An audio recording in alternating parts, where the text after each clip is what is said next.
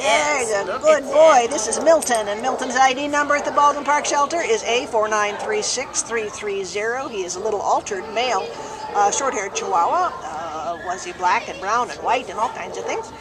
He came into the shelter as an owner surrender on April 7th with no reason given.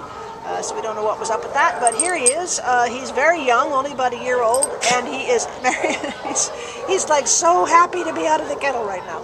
He's been tearing around, playing with everybody, including all the couple of pit bulls. Oh, now you can do an army crawl for us. Very good. He's very, very affectionate and a very sweet boy. Just right now he doesn't want to settle down because he's like, we cut him loose and he wants to continue to cut loose, don't you? How is he on a leash, Lydia? He's pretty good on a leash. Good. He does fairly well. And he's super friendly. He came right out of his kennel. I went in because he's got 2 other kennel mates, so he gets well along with dogs. Good. And he just let me pick him up and off you go. Well, and he only weighs 5.5 pounds, so he's a perfect little purse dog.